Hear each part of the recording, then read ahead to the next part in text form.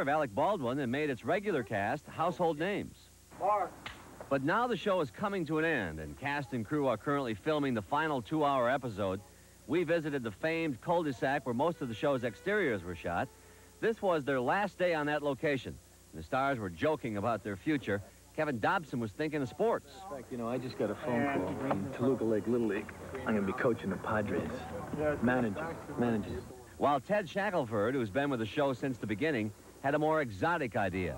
I'm going to retire to Tahiti and raise rats. The finale will feature plenty of surprises, like the reappearance of Joan Van Ark after her supposed death. How'd they do that?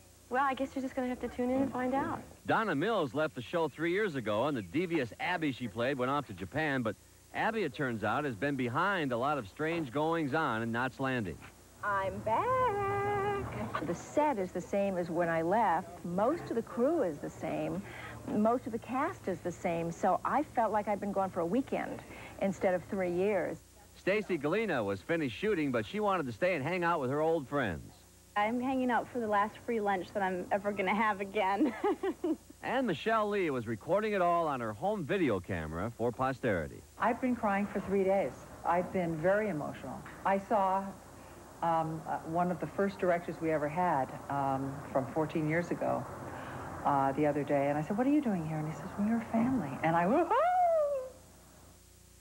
Knots Landing.